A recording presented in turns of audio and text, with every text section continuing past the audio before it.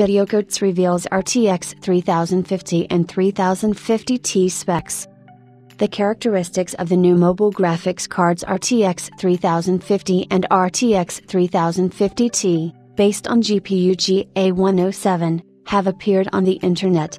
If you look at the screenshot below, you can see that the video cards are quite weak, but their main purpose is still compact laptops, where it is unlikely that it will work out to put good cooling and keep miniature.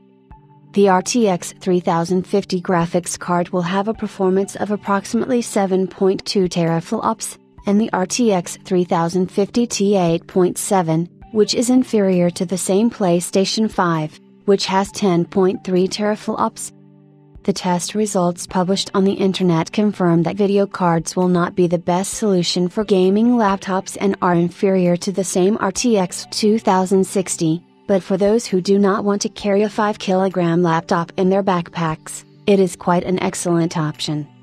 The results of testing in Shadow of the Tomb Raider, on the contrary, showed a good result for video cards, where the RTX 3050 Ti produces a good frame rate per second, while the RTX 3050 is inferior to the same GTX 1660 Ti. You won't be able to play with such video cards in 2K or 4K resolution with a good FPS, so they will find their niche only in Full HD.